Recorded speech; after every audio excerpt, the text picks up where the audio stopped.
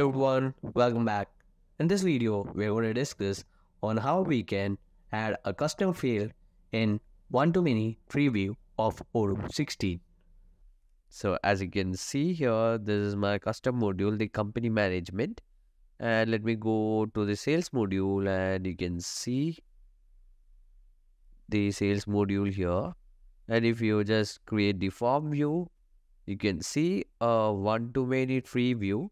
So in this video, I'll show you how to add an additional field in this One2Many field of Odoo 16. So if you just click on one of the fields here, you can see the field name and the model. So the model of this One2Many field is sale.order.line.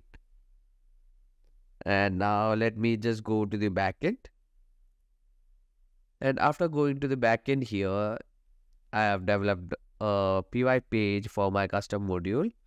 And as you can see, I have given a class here that is the sale order line. And I have inherited the model sale.order.line. So if you just copy this and search in the add-ons of the Odoo 16, you will be getting multiple examples. So you can see you can get different examples regarding the same. And let me just go to the PY, and here I have just given a custom field. I've given the field name as delivery and the field type as the Boolean field. I've also specified the string, so I'll just add the string attribute to this field here. And I've given it as delivery. And let me go to the XML page. So as I've defined the field in the model sale.order.line, I need to give the view in order to see the field in the UI.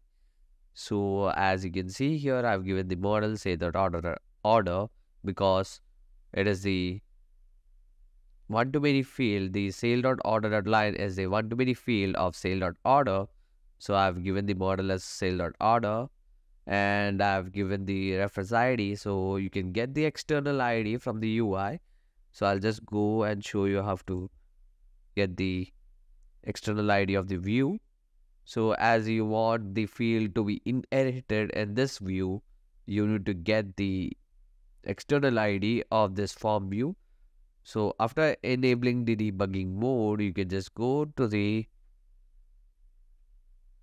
edit view form, and you can easily get the external ID from here. So you can just copy it from here and paste it in your view in the backend.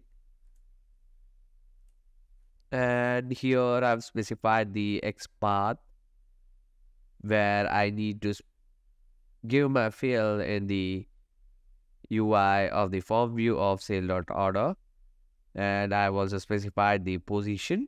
So I just want to give this custom field of mine after the name field in the tree view of One2Many field of sales.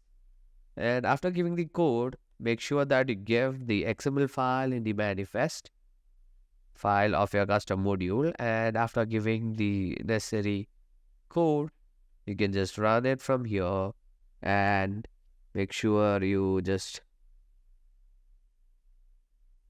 upgrade the module. So I'll just upgrade the module. And once I upgrade the module, you can already see here that if you go to the sales module, and you can see the delivery field is visible here.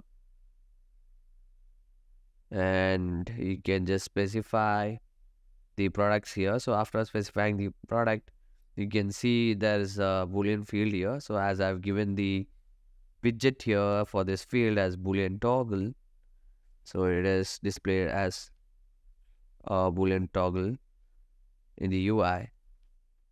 So this is how you inherit a field in the One2Many free view of Odoo 16.